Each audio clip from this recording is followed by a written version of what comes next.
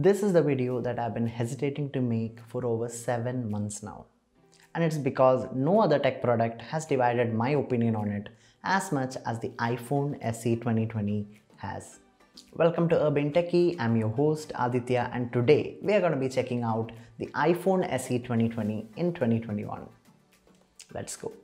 Owning an iPhone has been a long-standing dream of mine, but not for the reasons that you might think. I care more about actual value for money than brand names, and Apple has never provided me with good reason to consider an iPhone for the value proposition it offers. However, with the introduction of iOS 13 and the launch of iPhone SE 2020 last year, I finally had what I always wanted: powerful hardware, customizable software in a reasonably priced iPhone. So, should you pull the trigger and get the iPhone SE 2020 right now? Or should you spend a little bit more for the other iPhone models out there? Or should you do the unthinkable and just walk away from this brand knowing that your money is well spent elsewhere? Let's find out.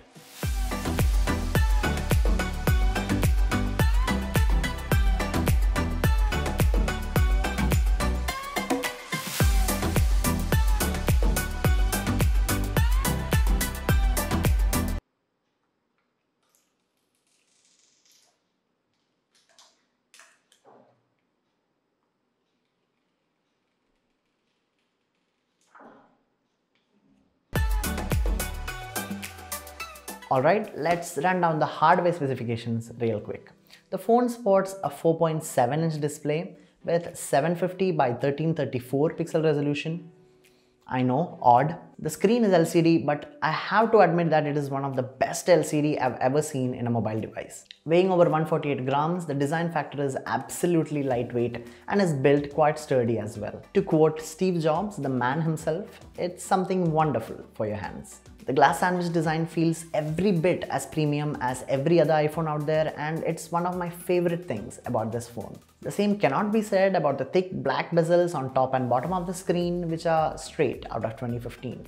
Touch ID makes a welcome comeback on this phone, and it's very convenient in today's age of the pandemic. It's quick and accurate in unlocking your phone, and you'll be completely satisfied with the haptic feedback that you get from the Touch ID sensor. The main speaker is located at the bottom of the phone, with the earpiece acting as a secondary speaker providing dual audio output. The sound levels are amazing and so loud that it is kinda hard to believe it's coming from such a tiny phone.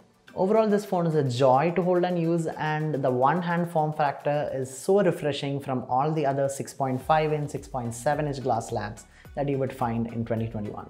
The reason the iPhone SE 2020 is relevant in 2021 is due to the A13 Bionic chipset which powers the device. The A13 Bionic chipset was the flagship chipset from Apple, released along with the iPhone 11 lineup. Even now, after 2 years since the release of the A13 Bionic chipset, the phone can handle anything that you throw at it. The lag is close to nil while opening apps, and the system animations have no jitters or slowdowns. This is still a very capable chipset in 2021. The RAM in iPhones has always seemed like an afterthought to Apple, and the iPhone SE 2020 with its 3 GB of RAM is no exception. But the phone still shatters conventions when you see how it performs in day-to-day use. The RAM management is leaps and bounds ahead of what Android phones can do at the moment, and apps are kept in memory without reloading or closing for long periods of time. One day I found Instagram open on the same page as I had left it the night before, even though I had gone to bed and woken up. That's almost 8 hours without reloading an app. Performance is not a concern at all with the iPhone SE 2020. The storage on the phone is non-expandable and starts at 64 GB and goes up to 256 GB. Personally, I think it's criminal that iPhone is still selling 64 GB variants. I myself have the 128 GB variant with me, and I find it's enough for most use case scenarios. Alright, let's talk cameras. The cameras on any iPhone make for interesting conversation. The main camera on the iPhone SE 2020 is a 12 megapixel shooter with OIS, which takes very capable shots provided that there is ample light. The front-facing camera is 7 megapixel and is hidden in a bezel the size of Asia. I did find that the focus range of the front-facing camera is a bit too narrow for group shots or even a proper selfie, and it is really a pain during Zoom calls. The main camera can also shoot up to 4K resolution at 60 frames per second, which is just astonishing considering the tiny form factor. And here is the bummer: there is no dedicated night mode on the iPhone SE 2020. To compare, this is what makes it like a nerfed iPhone camera. There is no doubt that this phone could have handled night mode smoothly considering the A13 chipset inside, but I think Apple did not want to cannibalize on the sales of the iPhone 11 by providing the SE with such a complete camera toolset. Don't get me wrong, the photos do not suffer at all when you compare it to the iPhone 11 except for some minor detail. The picture science is the same, the materials, the colors are the same. The only thing that suffers a little bit is texture quality because of the smaller sensor. This is a very capable camera for 2021. The only disadvantage that the iPhone SE users will face during their camera experience is the lack of a dedicated night mode. Considering that Apple used the design parameters of iPhone 8 to build this phone, it comes as no surprise that they didn't increase the battery size. The battery size of the iPhone SE is a little under 2000 mAh. And as you already know, there is no charger included in the box, just the Type-C to Lightning cable. And this cable can juice up the iPhone SE 2020 up to 18 watts. The iPhone SE 2020 also supports wireless charging up to 10 watts with compatible Qi wireless chargers. But the battery life on the SE is disappointing to say the least. Considering today's standards, especially with so many of us stuck inside our homes, binge watching shows, working from home, the battery life of the iPhone SE 2020 just doesn't cut it.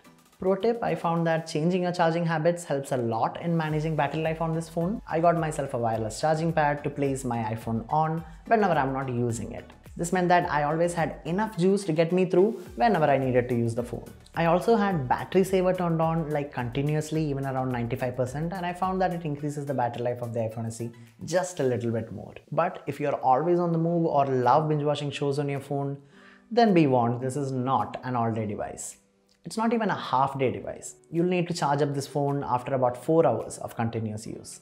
iPhones are famous for running the latest version of iOS at all times and providing software updates even after 4 years post-launch. The iPhone SE 2020, which was launched with iOS 13 on board, presently runs iOS 14.7 and will most likely support all the latest versions of iOS for the next 3 years. Using this phone with its app drawer and various widgets seems a familiar yet unfamiliar experience for me. And this is where Apple shows its skill to take an idea, put a unique spin on it and make it their own. This is largely felt in the design of the widgets, the app drawer, the picture-in-picture mode on the iPhone, and almost in every software UI element.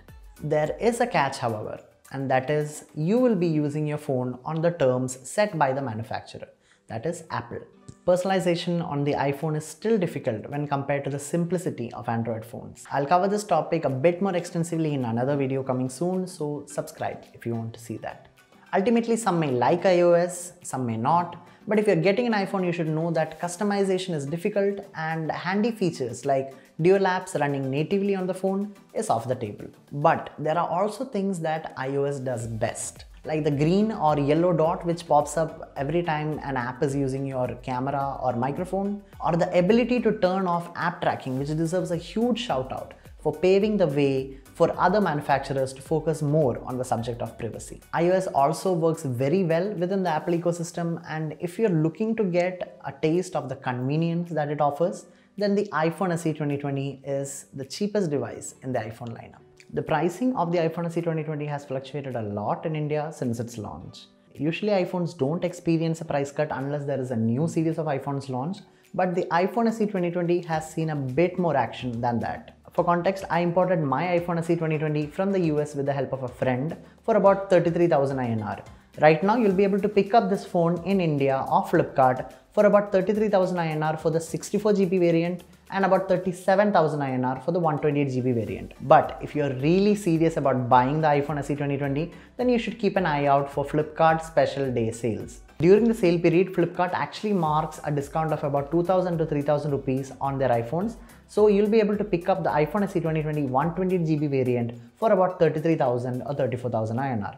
If you want to go even cheaper, you'll be able to pick up the 64GB variant for about 29,000 or 30,000 INR. Finally, who should buy the iPhone SE 2020? The Apple iPhone SE 2020 isn't the best iPhone out there by any means. It is also a phone which comprises almost entirely of things that we wouldn't compromise in 2021. The screen is a bit hard to type on even though the phone has excellent haptic feedback. The screen size is too small for binge watching content on Netflix or Amazon Prime, which is a shame because the speakers on this phone are truly amazing. The short battery life is easily the best excuse to not get this phone. For anyone who doesn't travel much and mostly works from home, this phone is daily drivable, provided that they invest in a good wireless charger and use the downtime of the phone to top up the battery consistently. All in all, this iPhone is the perfect option for anyone who's attached to the tiny footprint of the iPhones of the past, with the added bonus of not compromising on performance. This phone is also a perfect starting point for anyone who's looking to get into the Apple ecosystem on a budget. Although I'm thrilled that Apple made a budget-friendly iPhone for the masses, I am let down by my expectations from a daily drivable phone in 2021. Get the iPhone SE 2020 only if you belong to the niche group of people who want an iPhone, are on a strict budget and don't mind carrying around a charger or a power bank wherever you go. As for me, I'm gonna hold on to this one in addition to my OnePlus daily driver just to see where Apple takes its phones next. If you like this content, click that like button and share this video with your friends. Also subscribe while you're at it. It is greatly appreciated. Thank you for watching till the end. I will see you guys next time.